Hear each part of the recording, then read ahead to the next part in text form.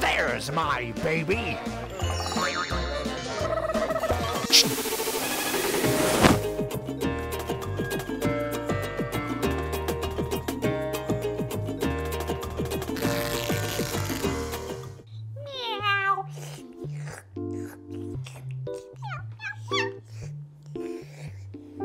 I'm Dana Denha. And I'm Keaton Cross. And this is Adventures in Crafting.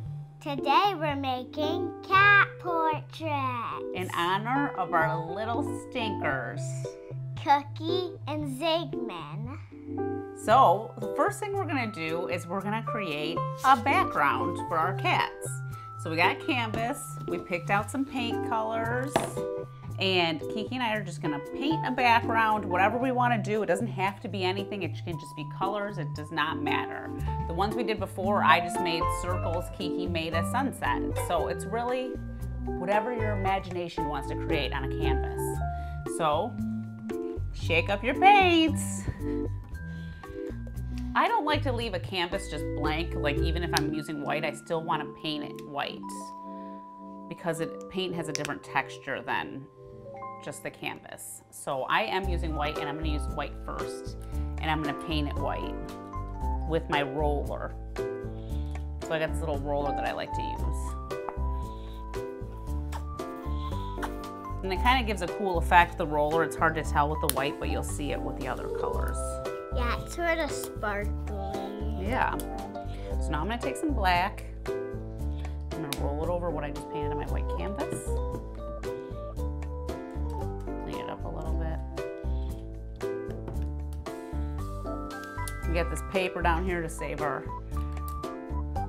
table, and I can use it as like sort of a napkin. So I'm just gonna paint a few directions with this black, create sort of an expressive background, leave a little bit of white in it. Whatever seems like a good idea to you. While Kiki is painting the rest of her canvas, I'm gonna set mine off to the side and I'm gonna let it dry a little bit. And I'm gonna get some scissors and some foam paper and I'm gonna cut out just shapes to create our cat. It doesn't have to be anything crazy. I think I'm gonna do a green base cat and I'm just gonna cut a rectangle out for its head and body.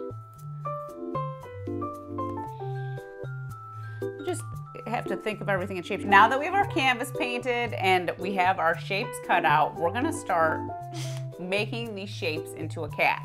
So we got our glue and we can just start gluing and put a decent amount of glue on it. You don't want it to pop up at all. This is my cat body. We got some cute little ears.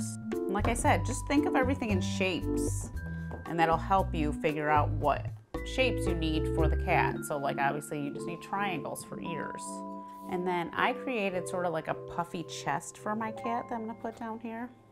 And we're just using Elmer's glue today. I found it was the easiest thing to do for this craft. I prefer the clear. I think Kiki does too. And one of Kiki's favorite pastimes is what with glue? What do you like to do with glue, Kiki? Peel it off my hand. Yeah, she likes to peel it off like it's skin. You can make whatever you want. You can have a mouth, you can have a collar. We actually made two different versions. The last version looked pretty different than these ones. And for the whisker pads, I just cut like a line and then cut like tiny little squares. And then these are just lines. Kiki made her own, Kiki cut most of her own stuff. Think of it more like you're not making a realistic cat, it's like a cartoon. This craft isn't one of the quicker ones, but it's fun. It takes a little bit of time. You can walk away from it, come back again if you want. Let your canvas dry, so you could do that one day, and then the next day or a couple days later, you could finish it off by actually creating your cat. And then just to finish it up, Kiki made like a little C for hers, which is really clever. C for Cookie, and I'm gonna make a Z for Zigmund. Are you ready to show them? Yeah. All right, well these are our cat portraits. Look at how cute. Meow. We can hang them in Ziggy and Cookie's room if they had one.